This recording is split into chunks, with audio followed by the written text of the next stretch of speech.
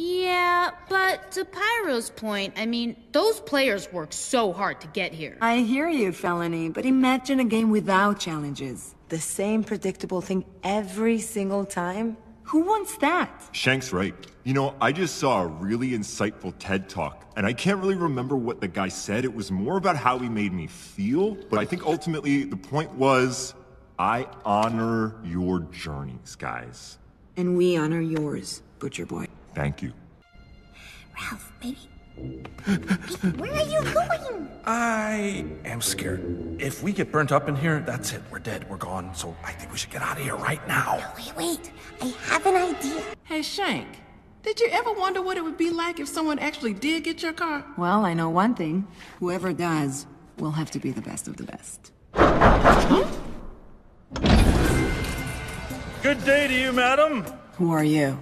I'm here from the Department of Noise. And the thing is, we've been getting some complaints down at HQ.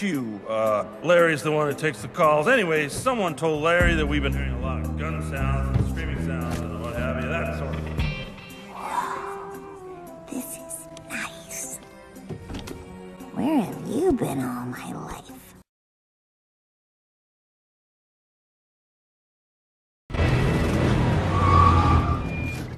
Yo, Department of Noise, get out of my car. Oh man, what are we gonna do? You just stay put.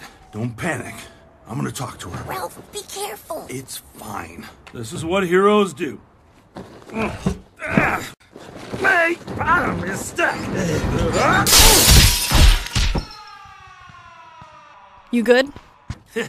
This car is not designed for a big boy, I tell you that. Hi. You guys really thought you could just steal my car? Well, let me tell you what's gonna happen now. No, wait, listen. We aren't normally car thieves. My friend here, she's a candy cart racer. You should see her racing around her sweet little track in her cookie wafer car we built together. And, well, the thing is, her perfect little game broke, and it was my fault. So we're here to try to fix it, and we need money to do that, and someone was gonna pay us money to steal your car, so we took it. You can stop crying. Though I do respect your wonderful display of vulnerability. Thank you. I get it. I do. Friendship is everything to us, too.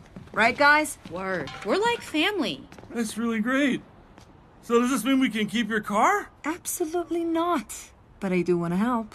Hey, you got your phone on you? You know it. Let's make a video.